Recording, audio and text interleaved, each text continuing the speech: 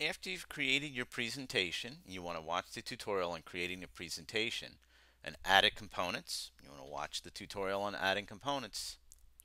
You can now share the link with anyone you want to view it, and this will then present your best work and your most professional work to whomever you wish. To do this, it's pretty simple. You click on the Reports tab on the nav bar, click on ePortfolio. You want to click on My Items, and then you want to filter by presentation.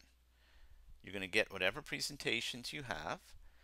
You're going to click on the context menu, which is the little arrow next to the presentation, and you're going to click on Share.